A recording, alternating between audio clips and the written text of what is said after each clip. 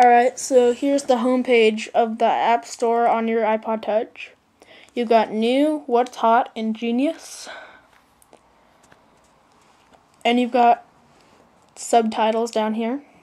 There's Featured, which we're on, which is just the default homepage of the App Store.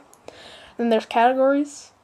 You've got Games, Entertainment, Music, Social Networking, Travel, Sports, Navigation, News, Business, Education, Weather, Books, and Medical, just to name a few.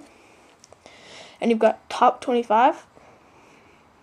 You've got Top Paid, Top Free, and Top Grossing. Top Free is very helpful.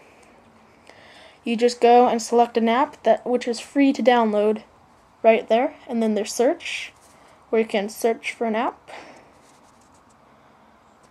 And then there's Updates. And you basically just go purchase an app in the App Store, go to Updates, and get the most recent version for free.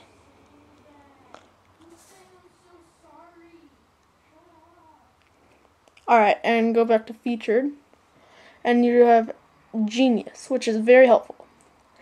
It just lists basically a bunch of apps that they think you might like, depending on what you purchase and download from the App Store. I hope you liked this video, guys, and there will be an app review very soon on the Barracks, and after that Facebook, and then all the apps on my iPod, up to date, and many more to come. Thanks, guys, for watching this video, and there's many more videos to come. Bye.